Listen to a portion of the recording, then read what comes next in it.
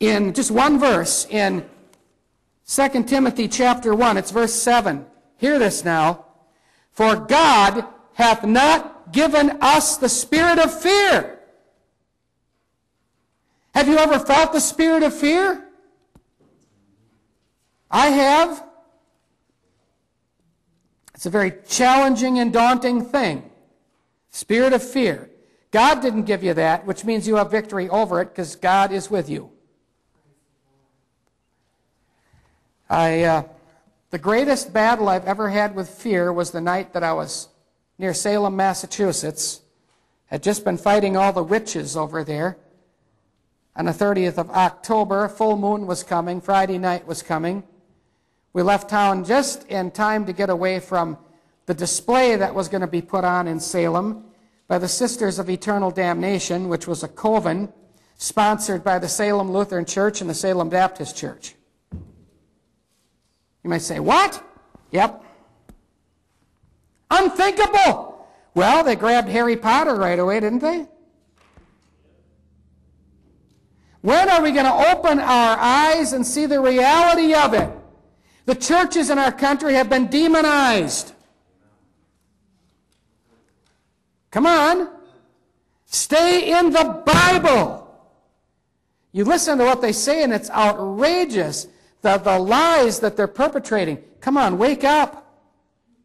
This is not the country you were born into. It's different now. It's changed. None can deny it. The Antichrist powers are rising up. The whole world has gone mad. But Jesus will hold you in his hand. For God hath not given us the spirit of fear, but of power and of love and of a sound mind. Turning quickly, I don't have a lot of time left, but turning quickly back to Acts chapter 16, going all the way down to verse 16. Acts 16:16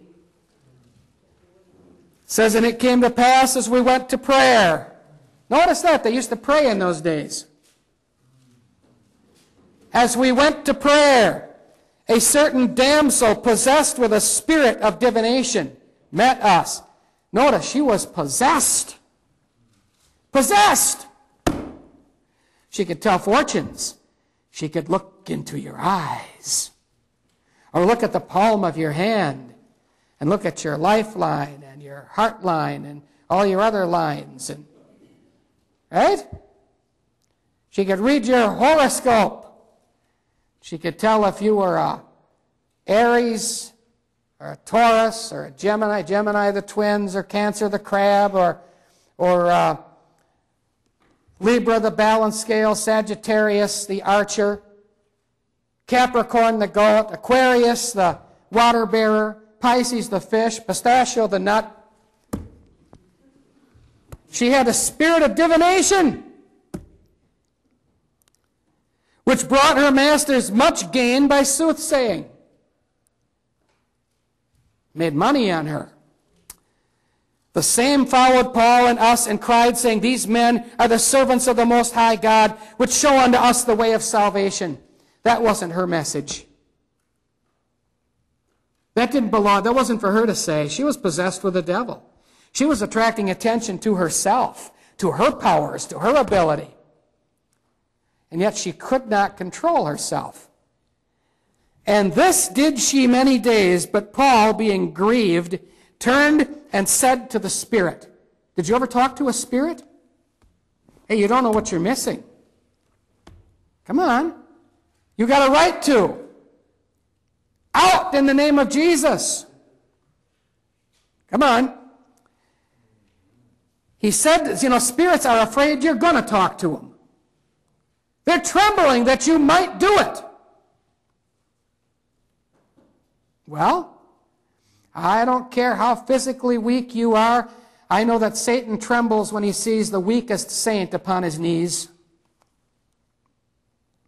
It's time to get into battle with these things. Turned and said to the spirit, I command thee in the name of Jesus Christ to come out of her. And he came out the same hour. And when her masters saw that the hope of their gains was gone, notice she lost her ESP and now she couldn't do it anymore. Why? The Spirit was gone.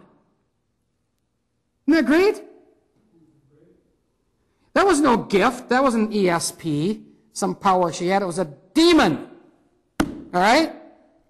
They caught Paul and Silas and drew them into the marketplace under the rulers and brought them to the magistrates, saying, "These men, being Jews, do exceedingly trouble our city,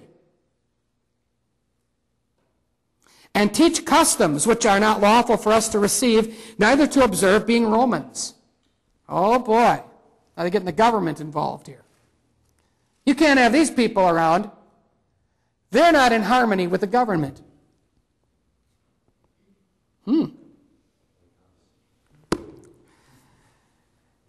And the multitude rose up together against them, and the magistrates rent off their clothes, that was for show, of course, and commanded to beat them. Christians being beaten? Oh, should that ever happen? Christians aren't supposed to suffer, are they? All they that live godly in Christ Jesus shall suffer persecution. You could be slandered, I have. You could be shot at, I have. All kinds of things can happen to you. Toughen up. Come on. Some people hang their head, oh, they're talking about me, they're talking about me. Let them talk. People always talk about you. There's nothing you can do to keep them from talking about you. And when they had laid many stripes upon them, they cast them into prison, charging the jailer to keep them safely. Imagine all those stripes hitting their back, beaten, beaten, beaten, beaten. Then they give them to the jailer, who, having received such a charge, thrust them into the inner prison. He didn't lead them by the hand. He shoved them in there. Maybe kicked them in there, pushed them in, threw them down, put their legs in the stocks. Backs ripped open. But there was no time for a pity party. And at midnight, Paul and Silas prayed and sang praises unto God. They sang between the pangs. Their backs had to be hurting. They laid many stripes on them. They were in the stocks. They couldn't sit. They had to sit a certain way. There was a lot of pain involved. And the prisoners heard them. But they sang to God in the midst of all that. You know why? A church was being born. The church at Philippi. They were in a Philippian jail. Now watch what happens. And suddenly there was a great earthquake, so that the foundations of the prison were shaken, and immediately all the doors were open, and everyone's bands were loosed.